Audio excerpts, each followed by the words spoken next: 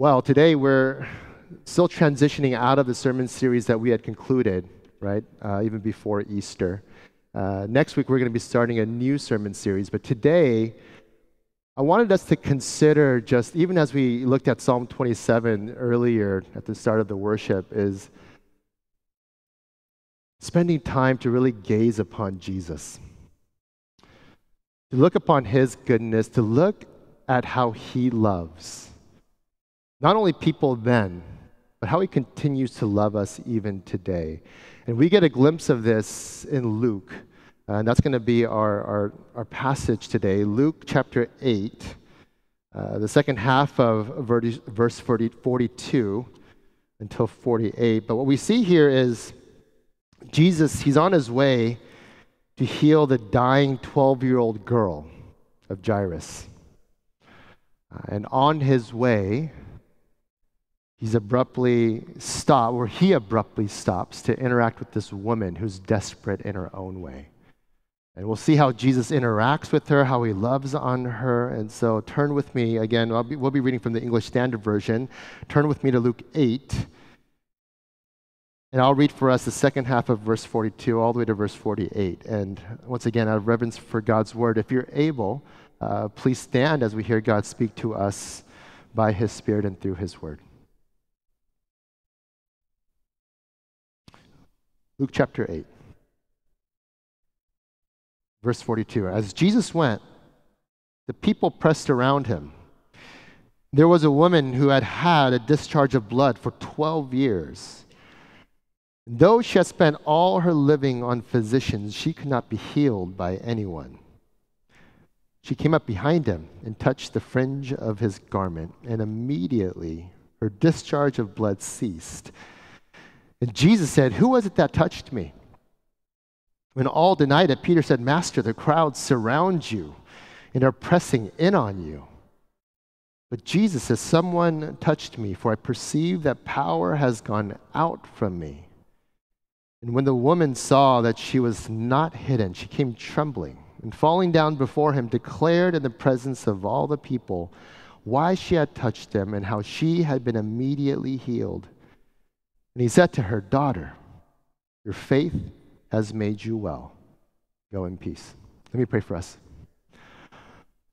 Father, as we read from your word, as we see you walking, interacting, loving people, Lord, we just pray that your Spirit would help us to see how you love and interact with us, Lord God, still today. That this is not simply something that we're looking at from the past, but Lord, this is something that we can consider together in the present. And so, Holy Spirit, Lord, really help us to encounter you, help us to see Christ more clearly today, and in Jesus' name we pray. Amen. Please be seated. You know, if you're familiar with this section, I mean, this really could be a Sunday sort of sermon series, right? As we consider the daughter of Jairus and then even consider this woman. But everything that Jesus says and does, as we slow down and think about how He loves this woman, it's intentional. Jesus does everything with purpose. And we see with this woman just this hopelessness of her condition. We see the hopelessness even of her shame. But we really want to end by considering together the healer of shame. We want to consider Jesus together and how He's the healer of shame for this woman, but even also for us. You know, if you think about what Jesus is doing here, He's essentially responding to a 911 call that Jairus is making. My daughter is dying. I need you to come and heal her. And on the way, He is abruptly stopping for this woman. And the woman's introduced in this way, right? In verse 42, that here's this woman who had had a discharge of blood for 12 years. And though she had spent all her living on physicians, she could not be healed by anyone. You're thinking about a condition, it's not a normal menstrual cycle that we're talking about. We're talking about this abnormal discharge of blood. I mean, some people speculate maybe there was like a uterine hemorrhage or some sort of condition like that. And the main point isn't that seeing physicians is a waste of money, although that can also be true. What we're seeing here is just, here's a woman for 12 years dealing with the condition where there's this persistent and painful hopelessness, right? Even physicians couldn't heal her. In Mark's account, it's described in this way, that she spent all that she had and was no better, but rather grew worse. Even in her efforts to get better, even in seeing physicians, even though she was spending all that she had, so desperate, she wasn't getting better, she was actually getting worse. I mean, and you can sense the hopelessness, right, of this woman. And this is over 12 years. Over 12 years. This isn't just 12 weeks. This isn't even just 12 days. 12 years of this. And it's one of those conditions where she couldn't just ignore it, and compartmentalize it over here and just move on with her life.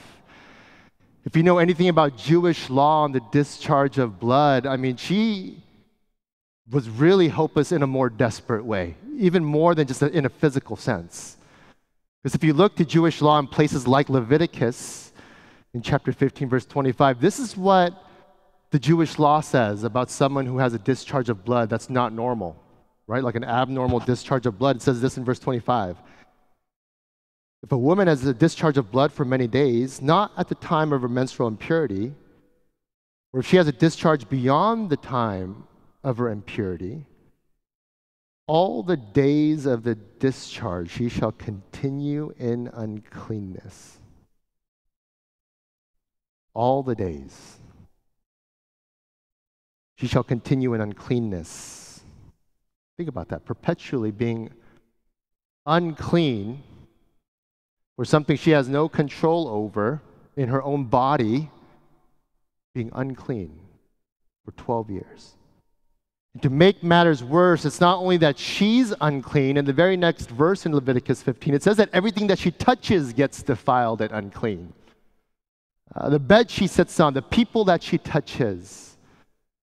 I mean, it's hard enough as it is if you're unclean, but can you imagine living day to day in that anything you touch, it doesn't turn to gold, it becomes unclean. You're contagious. You're infectious in the bad sense. And if social exclusion wasn't painful enough, even at the end there in Leviticus 15 in verse 31, it says, "You shall keep the people of Israel separate from their uncleanness, lest they die in their uncleanness by defiling my tabernacle that is in their midst." So you're talking about whether it's the tabernacle then, the temple during Jesus' time. There's even this exclusion from the temple, which is where God's presence was recognized as dwelling. And I mean, in that sense, she was an outcast in every sense of that word, wasn't she? Unclean, contagious, an outcast. She couldn't even enter the temple. We really need to feel the weight of the hopelessness.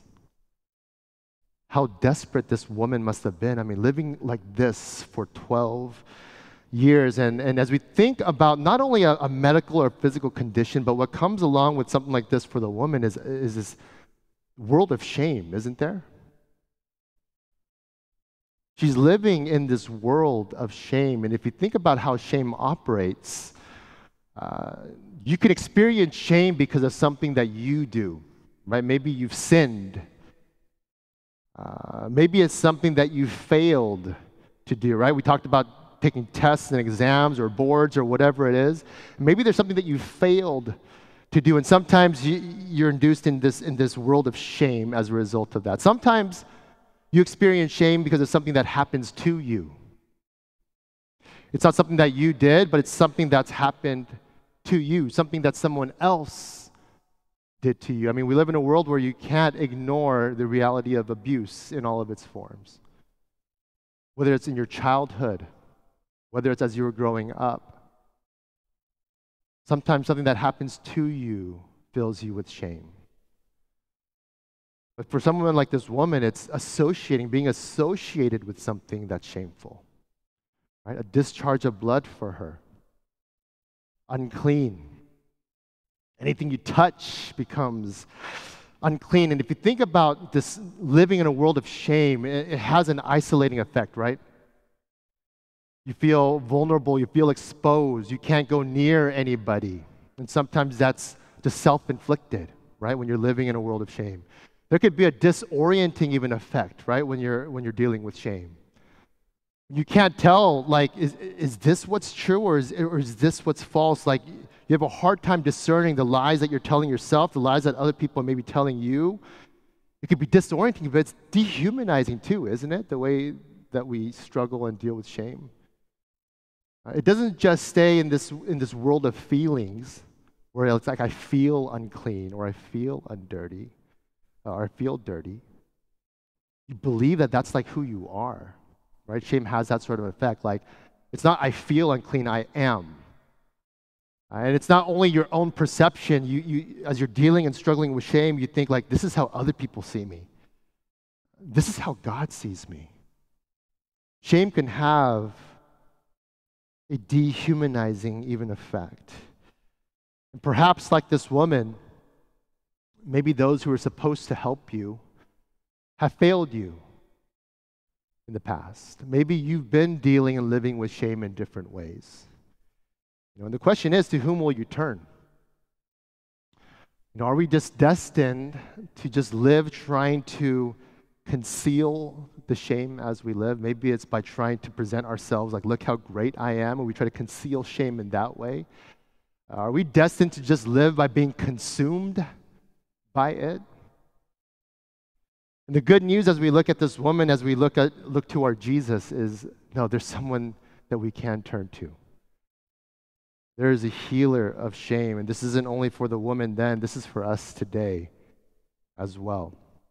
This woman, she doesn't cry out, from afar like a blind beggar or like a leper, like you see some people do in the Gospels. You see her secretly come up behind Jesus, right? Just trying to touch the edge of his garment. She must have been so desperate. In the process of trying to get close to Jesus, technically she's making everyone she touches unclean as she's going to get close to Jesus, right? And she must have been so desperate.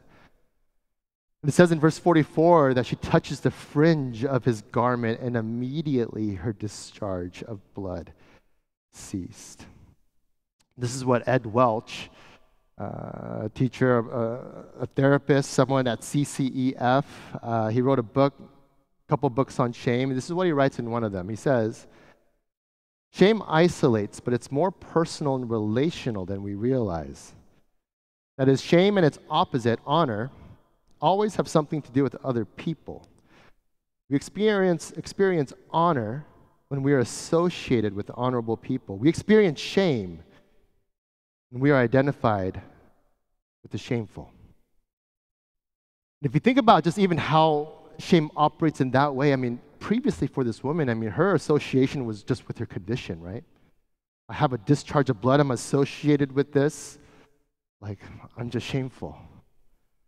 But here is this woman turning to Jesus in faith. She becomes associated with Jesus, and what happens? It's not that Jesus becomes unclean, the opposite happens, right? Jesus makes her clean. Her source of shame is literally taken away. That's good news for this woman. This is good news for us. And I want you to think about just what Jesus continues to do. He doesn't let her just disappear back into the crowd, right? It's not just about physical healing, because if she just touches the edge of the robe, gets healed, goes on and moves on with her life, you think like, hey, that's a great ending. But you realize like it's not just about the physical healing, because Jesus stops, and then what does he do? He literally says, who was it that touched me? Jesus is up to something. He doesn't let this woman just disappear back into the crowd. And Peter's like, remember, they're moving with the crowd, and Peter's like, what are you talking about? Everybody is touching you. You know, it reminds me of even when we were in Korea this past November. Um, the timing and the plans made it such where we ended up going down into the subway like during rush hour, like at 8 o'clock or whenever it was in the morning. If you've ever been to subway rush hour, that sort of thing, I mean, I thought it was going to be crazy. I mean, it was worse than crazy, right? It's like Asher lost his hat and one of his shoes as we were getting to the subway. We came out and we're like, where's one of your shoes? Like, it was that bad. I mean, you literally get swept up. Right? You're standing in line, and once the doors open, it's just like, it's like a Black Friday rush. Everyone's getting in, everyone's getting pushed in. Can you imagine how ridiculous it would sound if I'm like, Bora, like, who's touched me? Right? It's like, everybody is touching you. Everybody is touching Jesus. And yet, I mean, he doesn't let it go. He's like, who touched me? It's not that he's oblivious. What's Jesus doing? And what he's bringing to the surface is that it's not about encountering Jesus without being known. It's not about encountering Jesus without being known.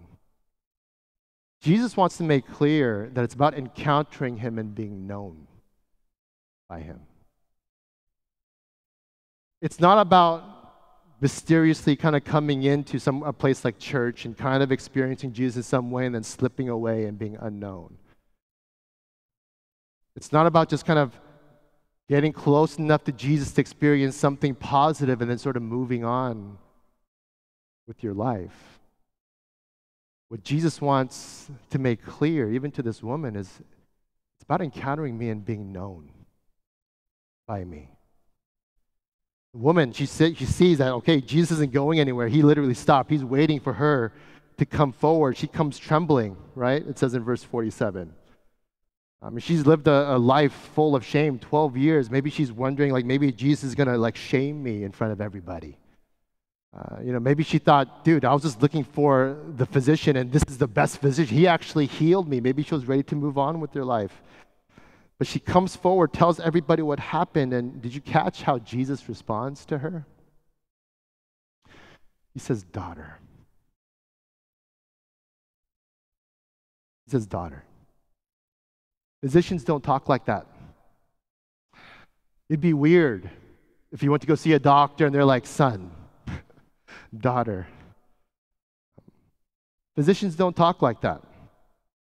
Here's this woman, unclean and outcast for 12 years, rejected for 12 years, and she comes and Jesus calls her. Jesus of all people, the Jesus that everyone's following, that this whole crowd is following, stops and calls her daughter. Like, I can't imagine how life-giving that must have been, transformative. Her condition no longer defined her. And if you think about Jesus calling her daughter, I mean, like, and him, Jesus really wanting this woman to slow down. He wanted to make sure the woman knew, like, I see you. I see your shame, and I accept you. I mean, there's beauty there. There's beauty there where someone like Jesus, we spend so much time, so much energy trying to cover up our shame. We're drowning in it. And here is Jesus saying, I see you. I see your shame. And I accept you. I mean, that's what people filled with shame need to hear. Those who are guilty need to hear that they are forgiven. Those who are filled with shame need to know that they are accepted. And that's what Jesus is doing. He's showing this woman, you are accepted. You are no longer defined by your condition. I've taken it away. But it's more than that, right? Like, I know you, daughter. She's now associated and identified with Jesus. And, this is so imperative for us as we come here. Because even for myself, I always thought, like, if I feel ashamed, then I have shame. But the way that I kind of grew up, the way that I associate with shame, it can sometimes be without all the emotions and feelings attached. I would imagine that for some of you, the feelings and the emotions, it's very real and very tied to the shame that you feel. Maybe it's from the past, maybe it's from the present. But it's so important for us as we think about how Jesus interacts with this woman, that it's not about just continuing to live with your shame and in your shame. Sometimes you tell yourself, I am dirty, so you know what? I don't deserve anything good. Some people continue to live with shame in that way. You feel ashamed, you're full of shame, so you think, you know what? I am dirty, I am unclean, I don't deserve things that are good. And you end up self-sabotaging and pushing people away, pushing certain good things away. And some people can live with shame in that way. Some people, they say, you know what? I act or I feel unclean, I feel dirty, so I'm going to act like it. They sort of double down. Some of us, we just spend so much time trying to prove to ourselves and to others that no, let me show you this good side. Let me prove to myself and to others that the shame is not there. And we spend so much time and energy, many years, trying to cover it up. But as we look to this woman, do you realize it's about coming to Jesus in faith? It's about coming to Jesus in faith, and through faith, having Jesus making you clean. It's about having Jesus accepting you, telling you as you come to him through faith, son. As you come to Jesus through faith, him calling you daughter. Being accepted by Jesus. He takes away your shame. He did it on the cross. You think about taking away the things that are unclean and shameful. He bore that shame on the cross, but it didn't end there. You know, you look at places in 1 John 2, it says, you know, when you sin, we have an advocate with the Father. When you feel ashamed for whatever reason, Jesus is not ashamed to be by your side, to be your advocate. He works to take away your shame even now. And the beauty is as he gives you his Spirit in Romans 8, it talks about how the Spirit bears witness with your spirit that you are a child of God. You guys remember that verse? But even then, reminding you, you are accepted by God in Christ. The Holy Spirit does that work as it bears witness even with your spirit. Jesus truly is the healer of shame. And if I think about just the depth and the breadth of how Jesus heals this woman, it doesn't even end with him just individually encountering and dealing and interacting with her and then moving on. There's another aspect to the healing that Jesus provides that I don't know if you caught, but think about this woman again. An outcast for 12 years. She was unclean. Everything she touched became unclean. Everybody knew it. Everybody knew this woman. But notice in verse 47 what happens when Jesus calls her out. It says that she declared in the presence of all the people why she had touched him and how she had been immediately healed. Do you realize that even in calling this woman out, it's not only about him telling her that he accepts her, but do you see how he's publicly restoring her back into the community? He's literally allowing her to make a testimony in front of all the people who were there, the entire crowd, saying, I've been healed.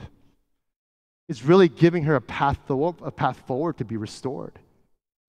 Back in community, back in fellowship with others. And so if you think about even the path of being restored from shame, even for yourself, it is including this encounter and interaction with Jesus, being accepted by God in and through faith, through Jesus. But do you realize it's not just an individualistic experience? I mean, the path forward when you're being restored from shame, it really has to happen in community, in relation to others as well. And that means there's a huge implication even for us as a church. You know, that would be my hope and prayer as we close, is that as you think about dealing with not only your own shame, I mean, think about what we're just considering together today. I mean, we've got to come to Jesus through faith. But it's also coming to others as well in the body of Christ. And if you think about other people coming into the congregation, we don't know their story. We don't know what kind of shame and burdens people are carrying. But do you realize that as a church, what an opportunity we have to receive people who are being restored from shame, people who are being healed from shame, to be able to love them with the love that we've received from Christ. Do you realize what a privilege that is? To be able to point even others to Christ in this way. Living Faith, let's resolve and commit to being this sort of a community where those who are filled with shame can find healing, where those who are filled with shame can find acceptance, even in the body of Christ. Amen. Let me pray for us. Father, as we think about the presence of sin, the effects of sin, Lord God, every single one of us is touched by shame in some way.